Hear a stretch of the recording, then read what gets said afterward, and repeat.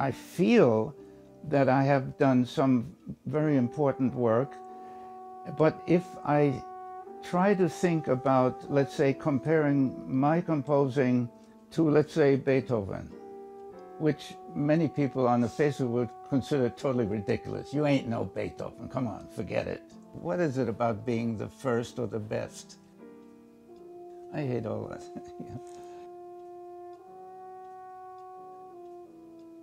Against many other musicians of the last 50 years, what I have done is much less known. I'm not really terribly upset. Some people have no idea what I've done. That's just the way it is. I'm philosophical about that. But on the other hand, I say, my God, I hope that after I die, I might still, be a little bit more appreciated. A lot of people actually hate me because of the outspokenness of my life and because of writing all this terrible atonal music.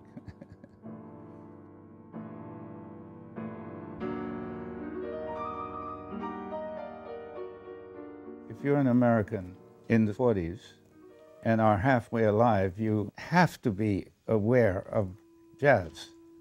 One night, I'm doing my homework. There was Duke Ellington's orchestra. At that point in that broadcast, I heard some sounds I'd never heard before, and it included two low clarinet sounds. And that was important to me because the first composer to use two bass clarinets was the Rite of Spring, Stravinsky. And it's one of the most incredible, eerie, ancient sounds that any composer ever conceived. I said, wow, what? I mean, Ellington knows about two bass clarinets. It went into me very deep, and I lay for hours without going to sleep. Next morning, I said, Pop, I heard some amazing music last night. Boy, I never heard any sounds like that. And I got to tell you, that music is as great as any classical music.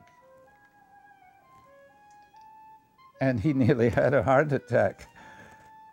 When I became a rather famous jazz musician and was making money playing with Miles Davis and with the Modern Jazz Quartet, and he saw that I had not turned away from classical music to go to jazz, that I was doing both, then, he finally came around.